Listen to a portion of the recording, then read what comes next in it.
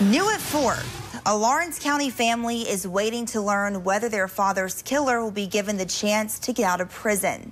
Evan Miller is one of 2 teenagers convicted of killing Cole Cannon in his home in 2003.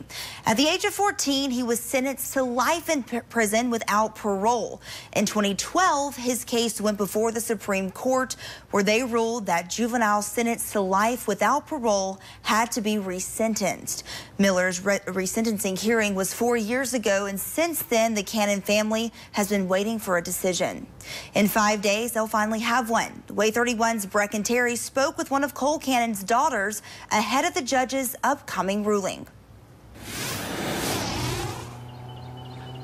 I spoke with Candy Cheatham, and she told me while they've waited for this moment, it brings up so many emotions for their family as they fight for justice for their dad.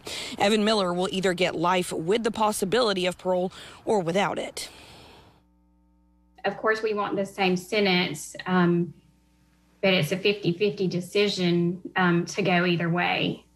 Candy Cheatham and her siblings plan to watch the judge's decision together, nearly 2 decades after Evan Miller killed their father. It's been 18 years. My dad was murdered July 16th of 2003, and it feels like a constant. It's always what happened is in the back of your mind.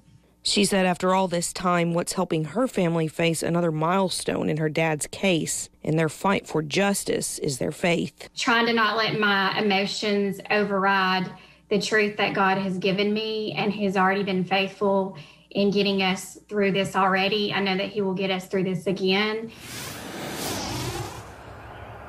Now, Cannon's other killer, Colby Smith, was sentenced to life with the possibility of parole, and he actually came up for parole last year, and Cannon's family had to petition to keep him in prison, and that's the kind of fight they want to avoid with Miller.